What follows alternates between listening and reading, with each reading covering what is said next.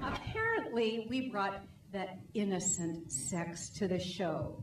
So songs like My Heart Belongs to Daddy explains why some weeks we actually had more fan mail than Dean. You know, Cher said she was the first person to show her belly button on TV. It was us.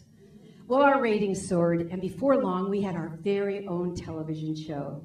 You remember those early days of TV, don't you? Oh, no, that's right. You're all way too young.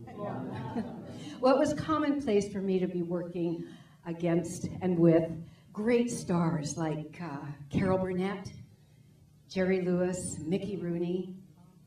You know Lucille Ball?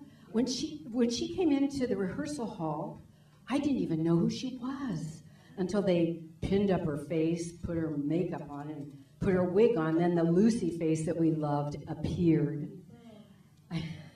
And I was standing right next to Jimmy Stewart. I thought he was a stagehand until they put his hair on. Oh, the magnificent Gene Kelly, Kate Smith singing God Bless America, Tony Bennett, Anne Margaret, Florence Henderson, Vincent Price, Glenn Ford. I mean, I could go on and on. The list is absolutely endless.